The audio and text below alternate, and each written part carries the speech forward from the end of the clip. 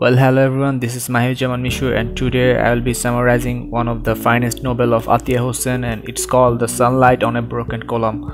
And it's Attia Hosain's only novel, first published in 1961 in a classical novel of Muslim life, portraying the traditional feudal society into which Attia Hosain was born in the time period of the pre-partition days. So the novel set mainly in Lucknow of the 1930s. The Sunlight on a Broken Column centers on Laila, the orphan daughter of a distinguished Muslim family. As the novel opens, 15 years old, Laila is living in her grandfather's house, brought up with her two aunts who observe Porta and along with her cousin Zahra. Zahra is frivolous yet happy to submit to the traditional life mapped out for her. As the novel begins, conversation around Zahra's marriage have already begun. Laila's grandfather, Babajan, is a formidable figure and hugely respected. The entire household is run around him. Now he is old and ill as the novel opens, and his eventual death brings change for Laila. And soon Laila is living with her uncle called Hamid. Mr. Hamid is so-called liberal, though he is a cold and autocratic figure. As Laila grows up and starts to attend her university, she is now surrounded by a variety of people where politics is very much on the agenda for many relatives and friends. Though Laila herself is unable to commit herself to any of these political causes, but that of her own freedom. Uncle Hamid's more liberal household and Zahra's marriage allows Laila access to a society that unmarried girls traditionally didn't experience.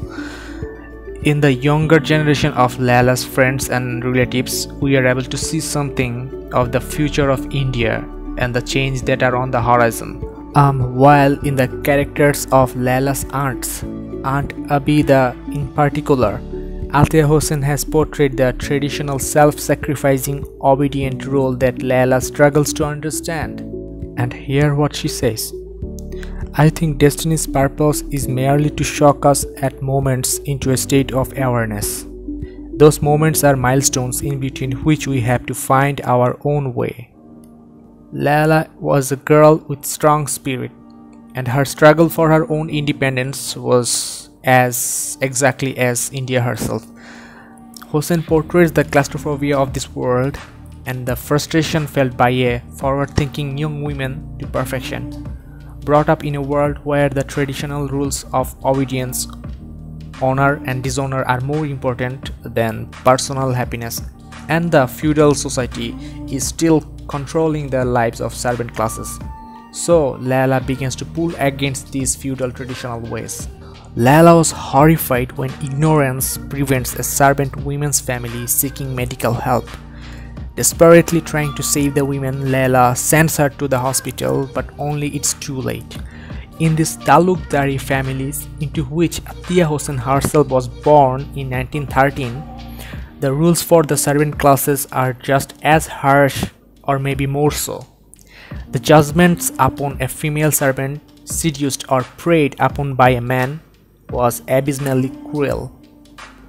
Sunlight on a Broken Column is an engaging and evocating story of traditional family life in the decade before the partition ripped India apart.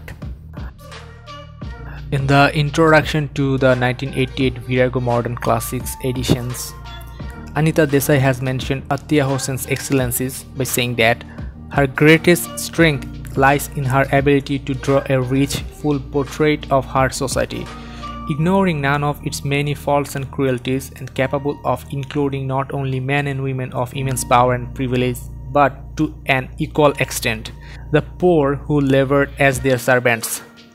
Perhaps the most attractive aspects of her writing is the tenderness she shows for those who served her family, and empathy for a class not her own. And that was it. Thank you everyone, and stay tuned for the next story summary.